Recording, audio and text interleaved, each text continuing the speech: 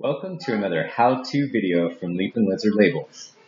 In today's video tutorial, I will be showing you how to add a bleed to your artwork within Photoshop. In this example, I have this lizard picture here that could be a sticker or a label that I want to be 7 inches wide by 4 inches high. And that's currently what the size is. Adding the bleed is important because if we made that cut to 7 inches by 4 inches exactly, you risk a thin white trim of paper all the way around the label. So we just need to add a little bit of extra artwork room so when it's cut, we won't get that strip of paper. So with the background selected, I'm going to go up here to Image and Canvas Size. As you can see, it's 7 inches wide by 4 inches high.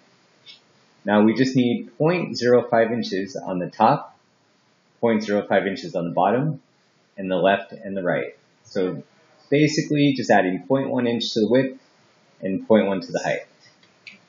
Change that to 7.1 by 4.1. Now you can see that I've enlarged the canvas. My next step is to make the image fill up the canvas.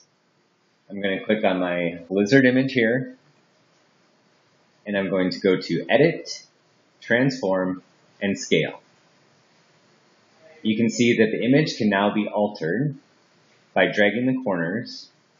We hit Control-Z to go back or Command-Z on a Mac.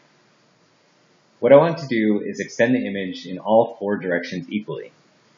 So I'm going to touch Alt, Control-Shift, and hold that down, Command, Control-Shift on a Mac, while dragging the corners out.